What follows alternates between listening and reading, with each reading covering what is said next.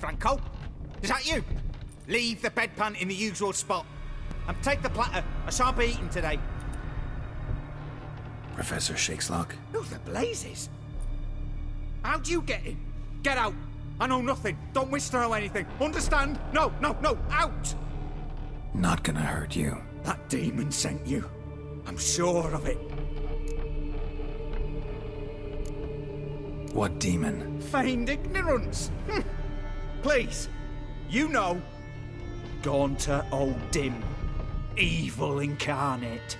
He didn't send me, but he is why I'm here. I'm a witcher. A mutant. Yeah. Could be. Came here because I need information. Think you might be the only man who has it.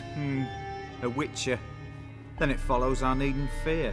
I'm hardly a post-conjunction creature. What did Olgierd von Everec want from you? I curse the day I first set eyes upon the man. He appeared at my doorstep one day, offering a sack of gold were I only to find out who Gaunter O'Dim is and how to get rid of him. I agreed. Such matters are my speciality. And I needed the coin.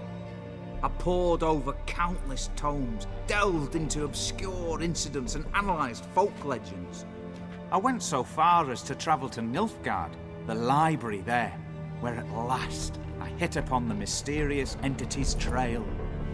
There are records of encounters dating back thousands of years in many cultures under many names, but always as evil incarnate. In this land we call him Gaunter O'Dim, at times Master Mirror or the Man of Glass. In deciphering the ancient scrawlings I went blind, yet I learned a great deal.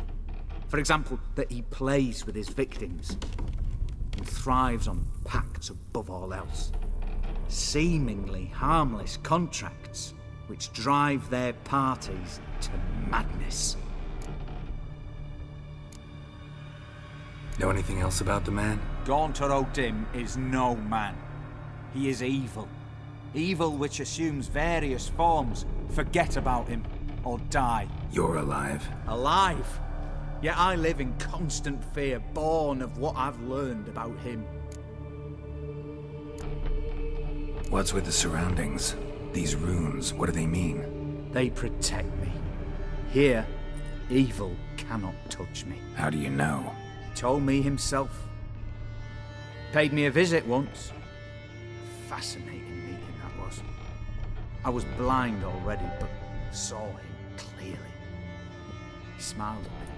Said he was honoured I'd taken such an interest in him. He wished to thank me and explained he'd taken a similar interest in me.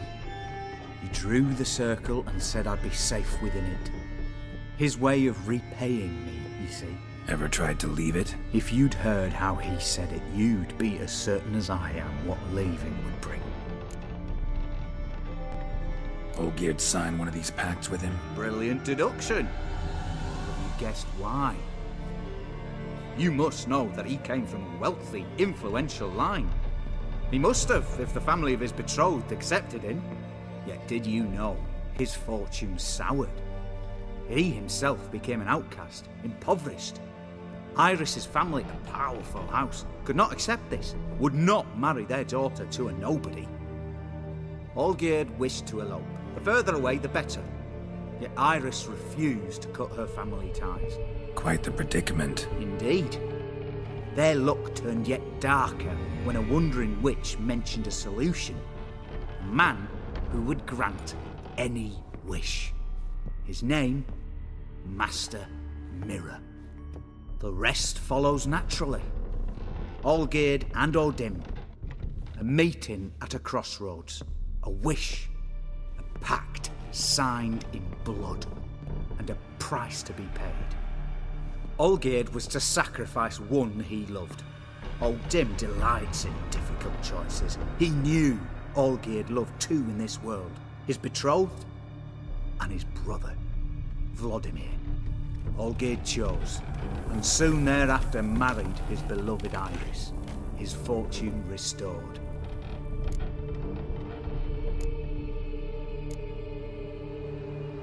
Olgierd tell you all that? He had to. How else was I to diagnose his case? Make it sound like an illness. It is worse. Many illnesses are treatable, but play with evil, and medicine can be much harder to find. So did Olgierd kill his own brother? No. Deduce, Witcher. Odin acts directly or indirectly. Olgierd merely signed the blood letter. The next day, his brother was dead. Why was Olgierd out to get rid of Odin? He'd gotten what he wanted. Had he? His heart had turned cold as ice. His feelings for his wife, for whom he'd sacrificed his brother, had withered. He'd lost all he loved. Had he wanted any of this? No. Odin grants what you wish, not what you want. All who sign a pact learn the difference and die by it. All? No way to get rid of him? Kill him, you mean? Kill evil? No. Yet the annals tell of a man who dissolved his pact by defeating Odin at his own game. Meaning? Odin wields contracts, word traps, duels of wits. Challenge him to such a duel.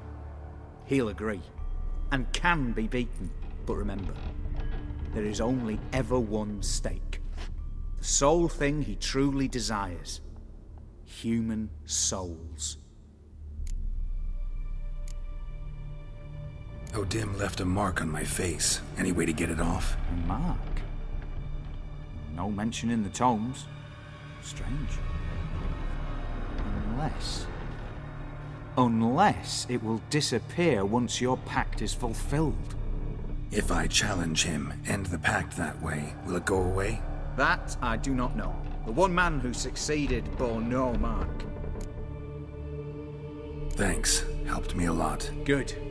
Very good. Ah, to feel useful after so many years locked up, living in fear. Why, it's pleasance itself.